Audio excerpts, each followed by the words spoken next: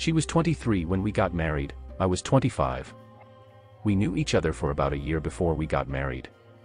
Her parents are good people, and they love me like their own son. My parents loved her as well. I just graduated from college at the time with a master's degree in engineering. She had a degree in psychology, and it seemed like the only thing she got out of her degree was to manipulate me. Before we got married, she was the perfect girlfriend, no red flag whatsoever. I thought she was a unicorn, virgin, great family values, great cook, cleans. Even now in her late 40s she looks like she is in her mid-30s, an all-American girl. Everybody loves her. Her smile brightens up the room. She can look at someone and has a gift that she can know 90% about them and make an assessment. She is good at reading body language like no one I have ever seen before. I remember on our wedding day, watching her as she walks towards the altar thinking how lucky I was to have her, thinking she was the best thing that have ever happened to me. Now I am not so sure. I really don't know how things would have gone so wrong. In the beginning everything was perfect. She even lost her V card on our honeymoon together. I was her first, she was my second. 9 months after our wedding she gave birth to our now 25-year-old son. We had 2 daughters after that. About 10 years after our youngest was born she became really close with one of my former clients.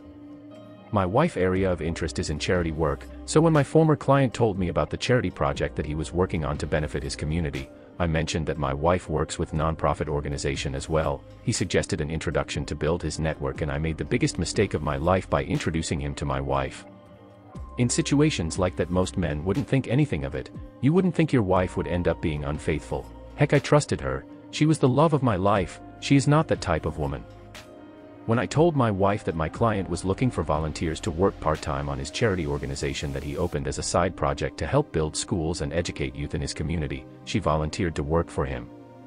I didn't tell her because I wanted her to volunteer. I was just making a conversation and didn't think she would be interested because I thought she had her hands full with other volunteer work and taking care of the household. As time went on, she became really close to him and went to work on his charity organization. At some point she quit, because she suspected that there was something sketchy about his charity organization, but they later reconcile. At least that was the story she told me. I should have suspected that something wasn't right about their relationship, but I was too blind to see it.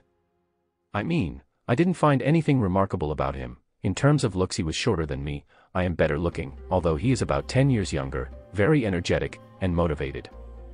He had a heavy accent, and was an immigrant from Pakistan, and he is a Muslim, whom once had 2 wives but one of his wives passed away, so he now had 1. Maybe I was naive, but I didn't think my wife, a blonde hair, blue eye, all-American girl, would be remotely into somebody like that.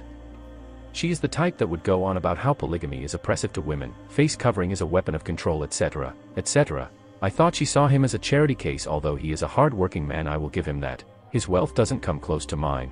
I would consider him a middle class, which is not a bad thing. Hence, I saw him as no threat at all. He must have seen my wife as a perfect candidate because she is very social and well-connected and would help him host charity events and fundraise using her connections. She made little money from that and her many other charity organizations because they were non-profit, so I was the sole breadwinner of the household, and I have done very well for myself. I thought it was odd for her to be spending so much time with him, but there is always an excuse or reason. Once again, didn't suspect anything because my wife is a good liar. She had my number and know how to manipulate me, to believe in whatever she says, so I saw this as one of her pet projects. When she is not doing any charity work, she is primarily a stay-at-home mom, so I rationalized that it would be beneficial to use that as pastime. Fast forward 6 years that she has been working with this man, let's call him Ahmed. I noticed that her attitude and behavior slowly change. I am a mild-mannered person and would let her get her way on things rather than stand my ground. I am the kind that believe that a happy wife is a happy life, but in my wife's case, if you gave my wife a foot, she would take a mile. Slowly, our bedroom sex dried up to non-existent. Within the last 2 years I find myself begging her for sex and she flat out refuses. I also noticed that she wasn't doing chores around the house like she used to. It didn't happen all of a sudden, but it was just a gradual process. Things like cleaning the house, making dinner, household activities were left undone. Also, she could spend time on the charity work with this fellow, and hang out with friends. When I brought this to her concern, she will get very defensive, and we would have a big fight about it. It has gotten to the point where I avoid confrontation with her. She won that battle because I decided to hire a maid, so now I have an expensive house with a maid and a stay-at-home wife that does nothing but work on a god knows what charity organization for this shady guy, and dead bedroom. Slowly she became more assertive in the relationship with having things her way. I could fight back, but I didn't have the energy or the will. I just let her have her way in the name of peace. I was too busy focused on other things that I thought were more important. I was trying to build and keep our wealth, so I worked non-stop. We used to go out on date night, try new restaurants and other exciting things, which was mostly all her idea. I just tagged along. She couldn't do without those things, but after she started working for him I noticed that she stopped asking me to join her for all those things. At first I didn't really care much because I was kind of an introverted person and enjoy my quiet time. Her excuse was that she was going out with friends and hosting more volunteer events. Then 3 years ago was when they had a falling out because she thought the charity organization was shady. She said that she would stop working with him. I didn't care to get much detail about the shadiness because at that time he was no longer my client and I trust my wife's judgment about it, but strangely enough about 2.5 years ago they reconciled. I didn't press her about the shadiness of the business, and she brushed it aside saying that they ironed things out and now they are totally legit. She was like, "Nothing to see here." I was like, "Great." Then within the 3 weeks of the reconciliation period, she had a 1-week business trip overseas with someone she claimed was an advocacy director and they were meeting some foreign dignitaries to build their network. I looked into it, and sure enough the city she claimed to be going to had some kind of an international event going on. I didn't drop her at the airport, so I don't know if she went where she said she did.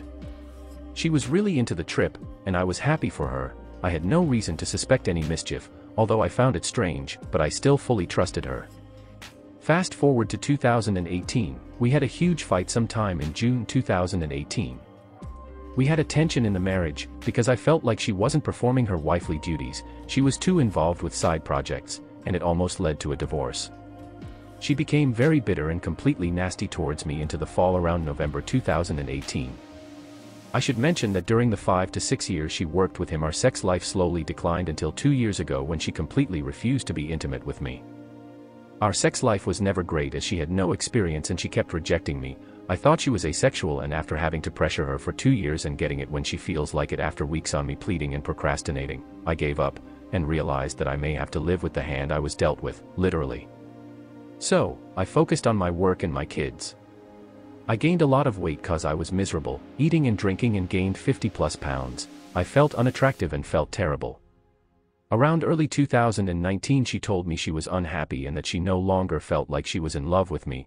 I asked her if there was someone else or if she has been having an affair, and she emphatically said no. She claimed that I was not the same person she fell in love with long ago, that I have changed. She said I wasn't trying hard anymore. She complained that I wasn't taking her out and doing things together with her and that we were drifting apart.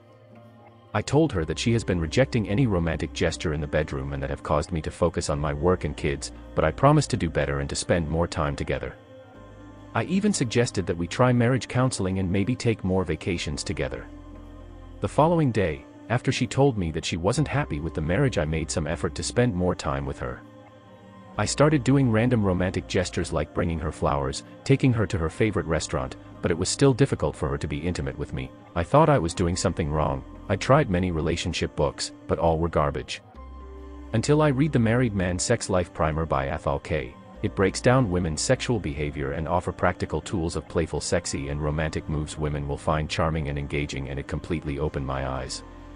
Mostly in terms of evolutional psychology of women. After reading the book I became more aware, especially about relationship dynamics and reason why female fall out of love, which led me to be suspicious that my wife may be having an affair based on her behavior and characteristics pointed out in the book.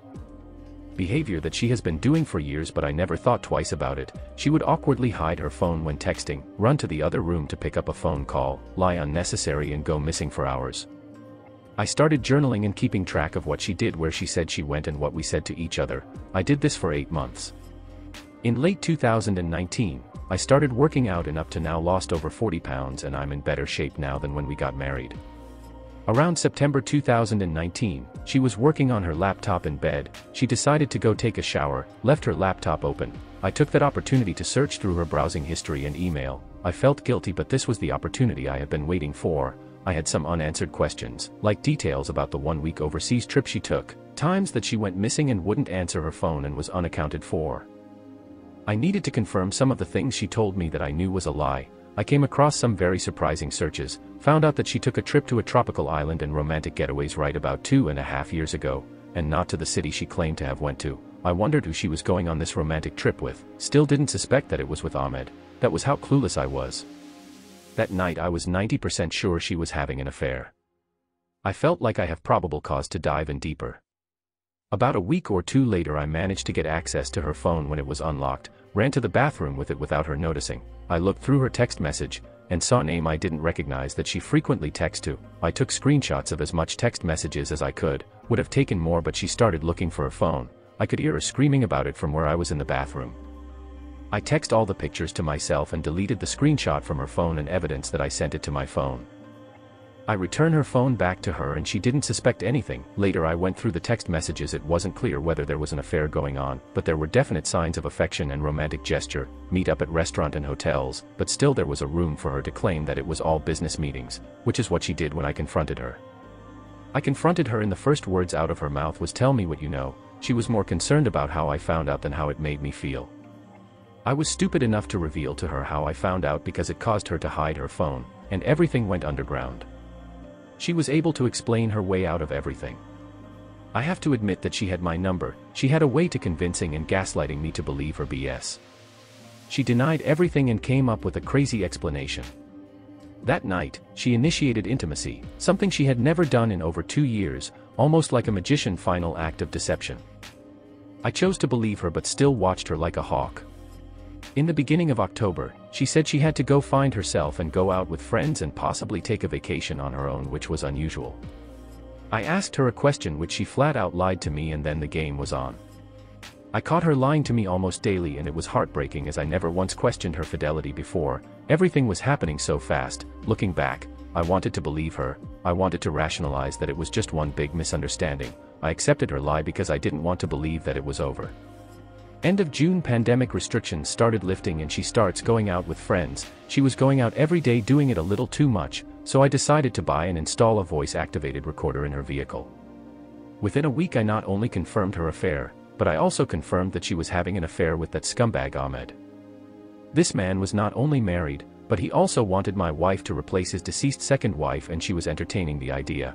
I couldn't believe what I was hearing. I could tell from her voice that she enjoys the idea and encouraged him, like some sort of strange foreplay. It was devastating hearing how she talked to him, and to top it all off I heard them having sex in the back seat of her vehicle. My whole life felt like it was imploding. I had to listen to the audio 3 times before my brain believed they were actually having sex. I have never heard her moan like that in 6 effing years, and there she was, having sex like a cheap skank with a guy that wishes that she was his second wife. I didn't understand how a mother of 3 children, an outstanding member of the community, a Christian woman, would reduce and demean herself to such lows. I was so devastated I confronted her about it when she came home that evening. She was caught off guard. No excuse this time. I had the sex recording playing on the speakers. She wanted me to turn it off because people would hear it. She admitted to everything, begging for forgiveness. That was when it dawned on me that she had no respect for me in this relationship. I asked her how long this had been going on, and she lied again, saying that it only started a few months ago. I told her that I don't believe her because it's been almost 8 months since I found those text messages that she lied about. Then she changed her story that it's been going on for only about a year. I told her that we should separate and figure things out. She pleaded with me, saying that I was partly to blame because I was too focused on work and that I was the one that introduced him to her. She told me how the separation would devastate the family and shame us to the entire community. She knew exactly what to say to manipulate me. I took pride in myself as a perfect married man. I had a good standing in the community. Everyone looked up to me. If a word of this gets out, the embarrassment would not only be shared by her, but it would also be on me too, as well as my kids.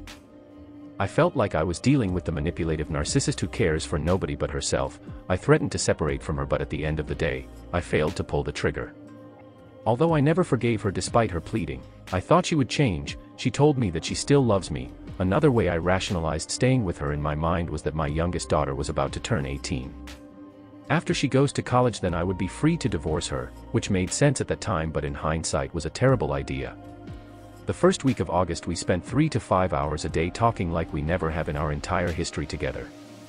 We had discussions about things we never discussed before, our thoughts, feelings, sex fantasies, etc. She initiated sex almost every day, something she had never done in years. She was highly sexual on how she spoke to me, and this went on for weeks. I am not stupid. I know she is trying to manipulate me, but still the line was blurry. I wanted to believe that it was real. I was extremely infatuated towards her and found it odd I would feel this way.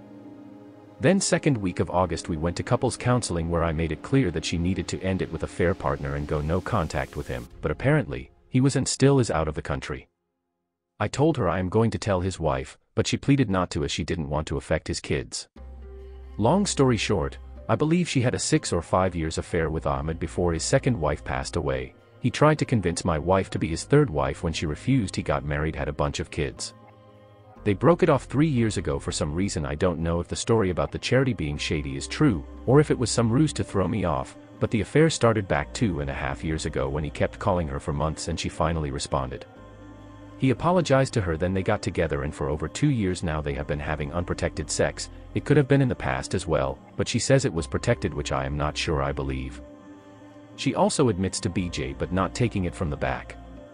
Although I was trying everything I could to reconcile, I should have known better because I was codependent on someone that added no value to my life. I really tried to forgive her, but deep inside I knew she would never be the innocent traditional virtues woman I used to think she was. We would be spending time together and I will get trigger and just blow up. I felt like this whole thing was a bad dream that I can't wake up from. Her cheating has wounded me psychologically, and trying to reconcile with her was like putting a band-aid on a broken kneecap. This past weekend, she told me she was going to be honest with me because I confronted her with all the lies she has been telling me. I told her I need access to her phone as she told me he contacted her and she told him they need to talk in person to end it, but when I asked her to see the message thread, she said she deleted it. She also said that I need to trust her to build back the relationship because she is now telling me the truth. I told her I can't just trust her blindly as she has been lying to me for 6 years and wouldn't even admit to when the affair started. Almost everything I know about the affair I have to find it out myself. She wanted everything done her way and I am drawing the line. I have been very cold to her the last few days as a result, and she has noticed. She hopes we can get past this and live happily the rest of our lives, but she doesn't know how badly this has affected me. She said she is very relieved this came out, but she never told me. I had to play detective to find out. I had her get tested for STDs and looks like everything came back okay, but we just had a little bit of a cancer scare which we are dealing with her, and I also had myself checked out as well. I told her that if she was unhappy when she started the affair, she should have just divorced me instead of being a coward. She said she didn't want to hurt me and the kids, but I said, when you were about to screw him, did you think about hurting me? She said she made the biggest mistake of her life. I said no, you made hundreds of choices to be deceptive, you didn't make one mistake. I think if she had a one-night stand I could probably see it, but this woman made years of lies early on and then the past 2.5 years again with the same person. Who knows if she had other affairs in between, although she denied it when questioned. To make matters worse, she denied it to me while doing it with him. All the while I was thinking she was asexual, while she spread herself open for him. From the outside everyone thinks we have the perfect marriage, top 1% income, great kids, multi-million-dollar house in one of the best areas in the country, great vacations, high-end vehicles, etc. In the end I am empty inside, because what I really wanted was my wife and I could never have her, no matter what or how much I spent. This led me to overeating and alcoholism and a slippery slope as a result of her non-transparency. This weekend I am heavily leaning towards divorce, and I have set up a meeting with a lawyer in a week. I still have many decades to live, and I know I am the prize here and she is starting to age. I am now in the best shape of my life and getting better. Although I still truly love her, I am disgusted by her and don't think I can ever trust her again. The innocence of our marriage has been destroyed and it's so sad. This whole thing has hardened me, and I am worried that may not be able to trust any woman or ever marry again. The original poster drew attention that he married a virgin, and he was going on about how she was supposed to be a unicorn. Generally, if a woman grew up in a sheltered life, chances are that her body count would be low compared to a woman that didn't grow up in a sheltered life. But that doesn't mean that she wouldn't cheat in a relationship. She's still a woman. She still have the same lust. She still have the same desire for masculine, dominant presence. That's biological. Getting married to a virgin doesn't give you the freedom to be a simp. You must demonstrate a masculine frame in the relationship for her to continually be attracted to you.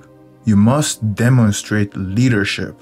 We have heard stories about women that came from sheltered or traditional background that grew up to be the most promiscuous women, even going as far as being porn stars. why men prefer women with low body count, it doesn't mean that she wouldn't cheat on you.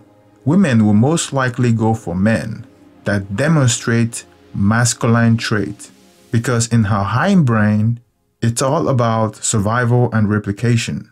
If you find yourself using phrases like happy wife, happy life, or you would say things like, oh, my wife will kill me, that is a sign that you are slowly, if you haven't already, relinquished the control of that relationship. Those phrases, although enduring, are signs that a man have lost control of his woman and is afraid of his woman. And what happens when you lose control? She stops being afraid of you. She stops being intimidated by you. She sees you as one of her children. She sees you as being easily manipulated. She thinks that you are not masculine enough. She stops getting wet for you. She starts looking outside the marriage, looking for leadership, looking for a man that is strong enough to stand up to her.